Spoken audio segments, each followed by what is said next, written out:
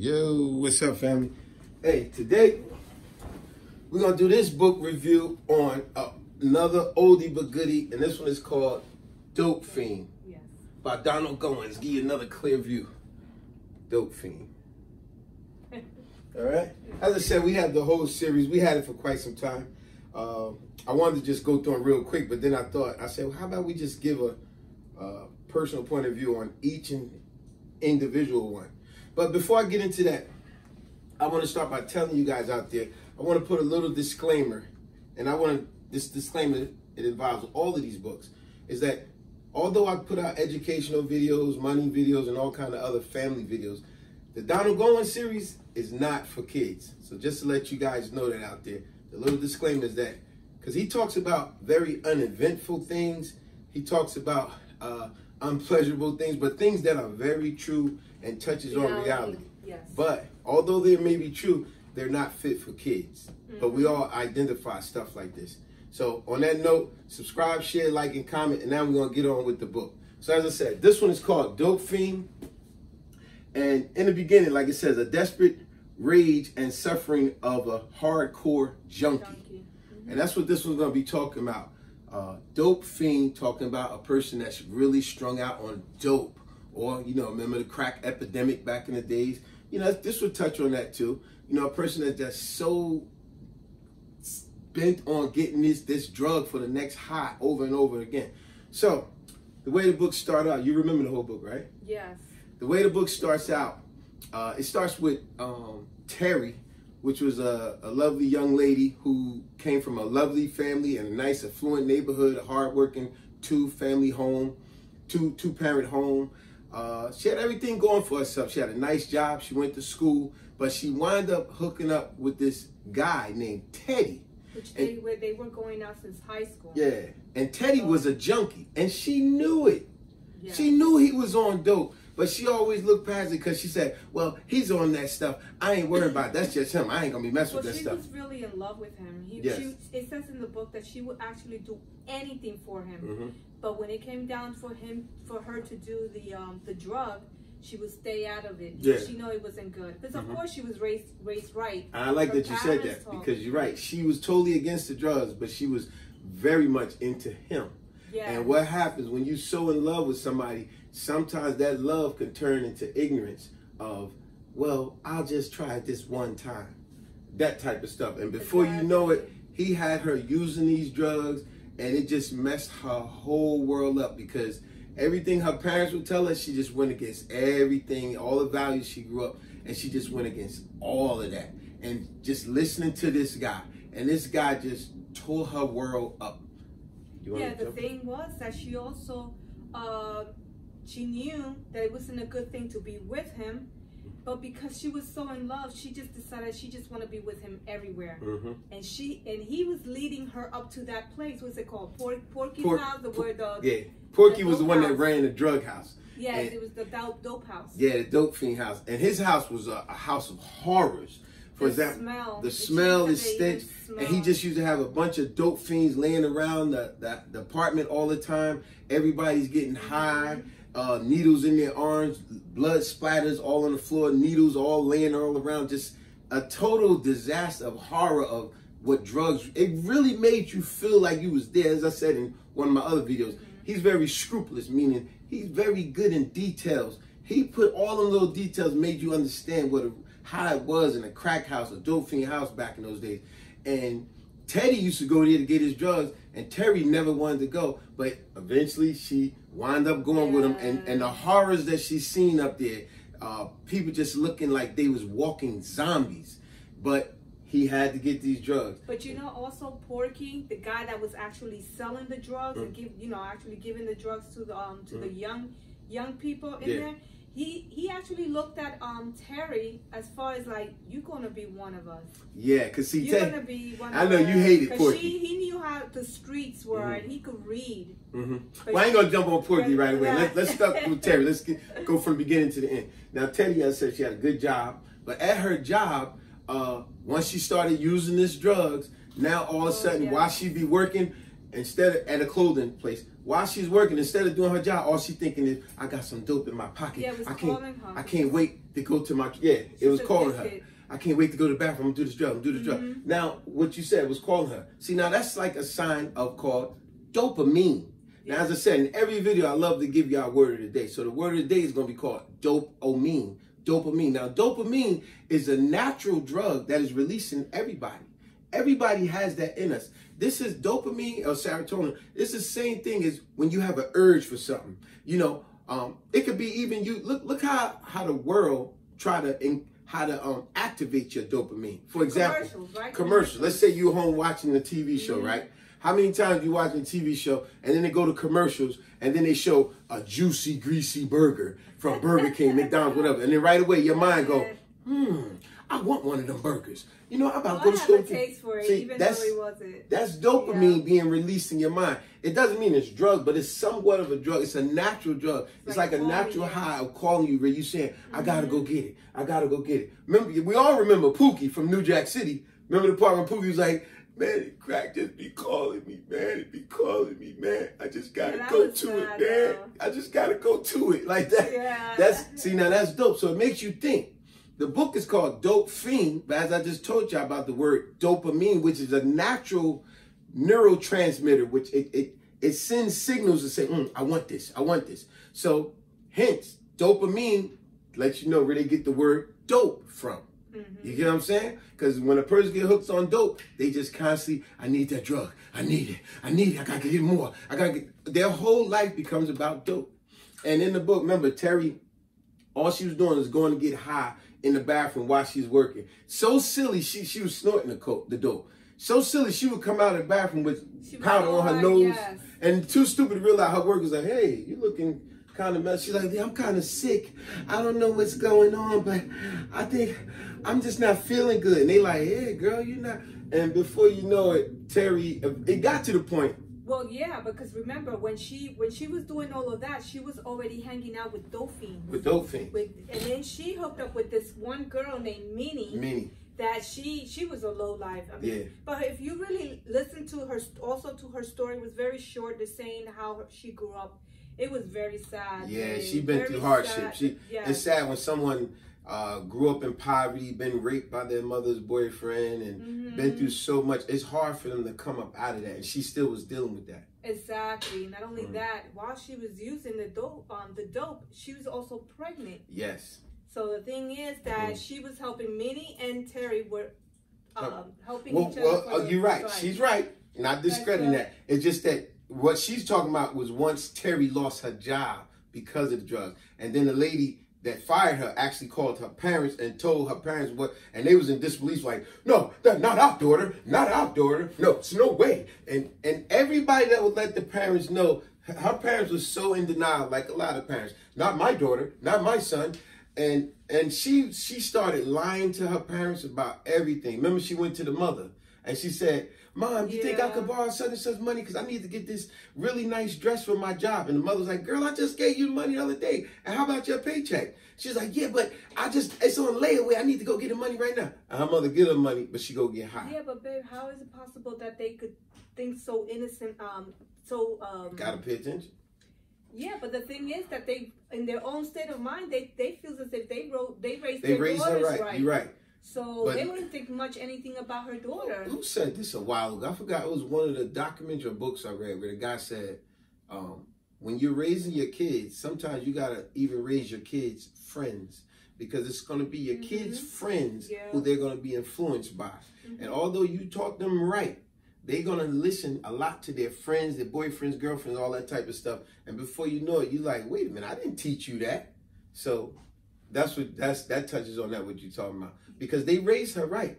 But it's her boyfriend. She studied listening to this clown, and he tore her life apart. And then remember, the second time, she went to the father.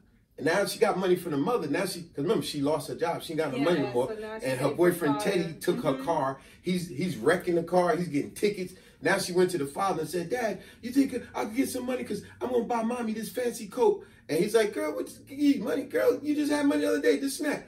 And she begged him, and then he gave her the money. Then he even got on about, I also wanted to talk to you about, girl, there's a ticket came in the mail for the car. And the car note. Yeah, and she's like, oh, yeah, I was going to tell you about that. I parked in the wrong spot. All these lies. And then he said, well, also, the car dealership sent me a notice, you ain't been paying your car payment.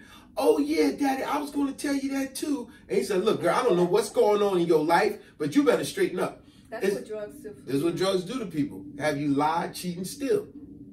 And so now let's get back to your boy, Porky. Porky was the one who ran the drug house. And you couldn't stand Porky. But you know, it's funny that he would sell the drugs to his own people, but he never used his own product. Yeah, and like she said earlier, the girl Minnie, because Minnie she was a dope fiend in the house too. But Minnie no longer had money. She was pregnant, but Minnie was a prostitute. And now she was getting so big that she could no longer prostitute. No Johns was wanting to be with her. So she gave Terry the idea of doing prostitute. Because she was so pretty and she had the body for it. Terry, who you would have never thought this girl would be doing these things. Now she was out there prostituting. She went from snorting dope, who she never thought she'd do that, to now she was shooting it up in her arms. Because she was like, I get a quicker high that way. This girl, and this all because of Teddy. Teddy just was ruining her life, had her doing all this crazy stuff. But like I said, you couldn't stand Porky. Oh no. Because see, Porky, he was a bad guy. He gave all the drugs to dope fiends, but whenever they didn't have money, or whenever it was a real beautiful woman like Terry, he was like, I can't wait till the day she gonna really fall on her face. And when she fall on her face, and she gonna come begging for me for this drug. He loved to humiliate people. So he's had dope fiends in the house doing all kind of sexual stuff and so devious. He's a freak. Yeah, he's had them doing sexual stuff to dogs just to humiliate them. And I remember me and you got in that conversation because as much as you hated him, I was explaining to you, this is like a ingrown hatred of, this is normally the type of guy when he was younger in high school, whatever case, he didn't get the girl. He didn't get the attention. And now that he got power, because the drug is the power. Now that he got power, he wants to humiliate people with this power. Because I didn't have the fame or the power in high school, but now I got the power now, which is the drug. And he got a kick out of humiliating, especially the women. He would have them perform sexual acts and say, I'll give you this drug if you do this to my dog. And have sex in front of everybody. He's sick. And it's, it is sick. But the sad part about it, when a dope fiend is that gone with drugs, they think they'll never do these things. But when they so messed up with drugs, it's crazy how drugs will change your life around and make you do crazy things. We are all familiar with that. Do things that you said you will never do. But because this drug got a hold of you, when it got a hold of you, you do stuff way out of the way that you never would have thought you would have did. And that's how Terry life started spiraling down. But like you said, Minnie had her prostituting. She never thought she was a prostitute. She don't come from, she wasn't raised like that. She never thought she'd do drugs. She wasn't raised like that. No. But these drugs got a hold of her. And now her life is just crazy. And she also was becoming a leech. Yeah. Minnie was becoming a leech. Because remember, she's so big. Terry knew it. Yeah, but it was other ways she could have done it. She was having Terry do everything. Yeah. You know? Mm-hmm. Exactly. It's like I'm telling you, no one tells you and force you to do anything you don't want it to be. Sometimes, like I tell him, you put yourself in a certain situation because you want it to be. Because nobody puts a gun in your head and tell you got to do this. Okay, how about another one? Let's go with Teddy. Remember, because Teddy the one that messed up Terry's life. Teddy was such a jerk off. Like, he would use anybody to get money. Matter of fact, remember I said he would always go to her job before she got fired. He needed her paycheck to get drugs. He needed her car to get drugs. Even when she finally got her car back and left him, he'd go back home to his mother and his sister. His sister got kids. He even stole his sister's welfare check.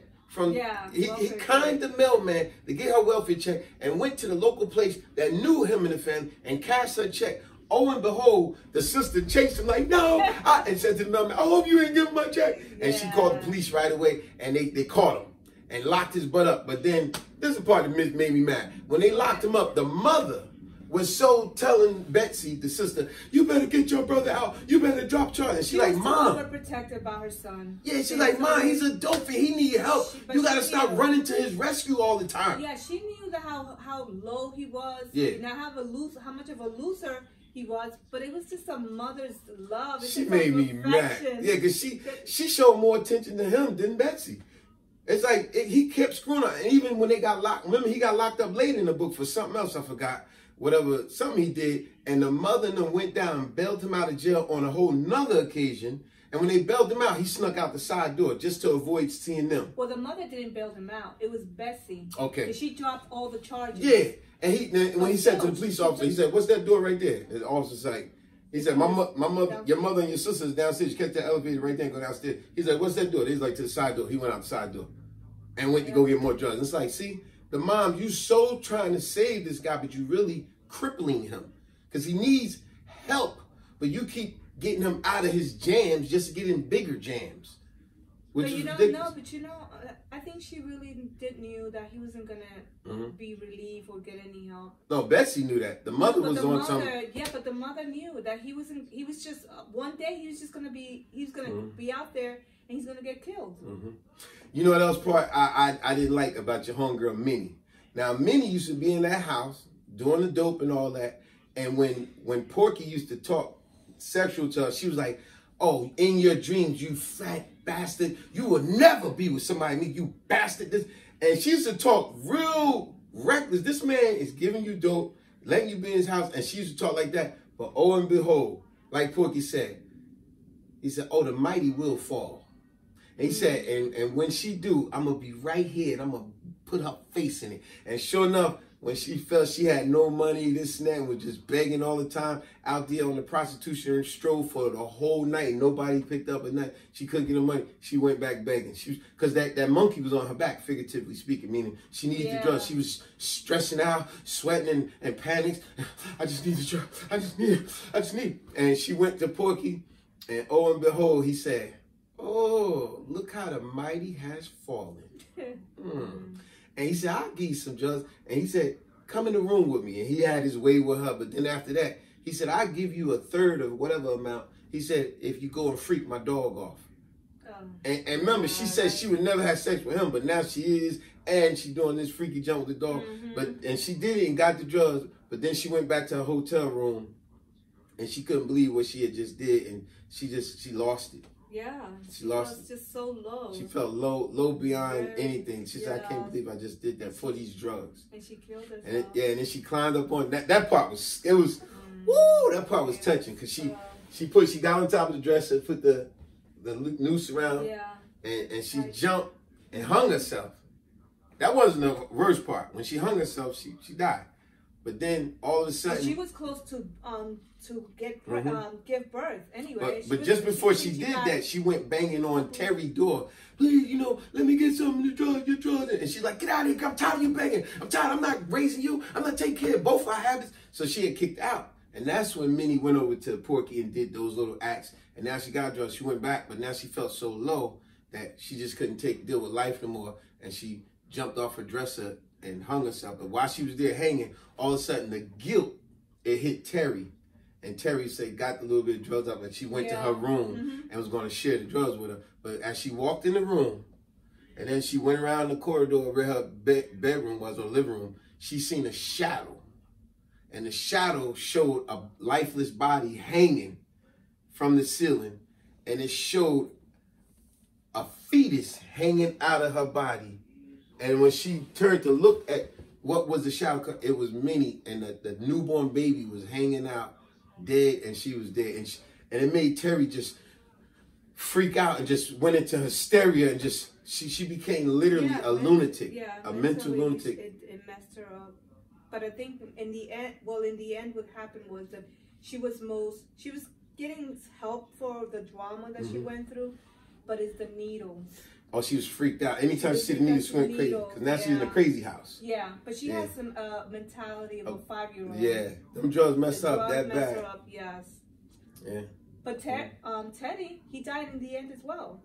Oh yeah, because they tried to rob Porky. Yeah, Porky, and it came back. Porky's boys went out to get him. So my point being, see, the mother, you kept trying to get him out of his jam instead of getting him help, and he's just getting a bigger jam. Because of her, he died in the end. Great book, though. Oh, yes, it's so touching. It's so good that you think you're gonna take a little longer on the book, but no, it seems so short. Mm-hmm. Got anything in closing? No, I'm just saying, well, whatever I have to say is that you just got to really be careful who you be with. Mm-hmm. Make right choices, and don't have someone force you to do something just to prove yourself. Yeah. Just stay away from negative.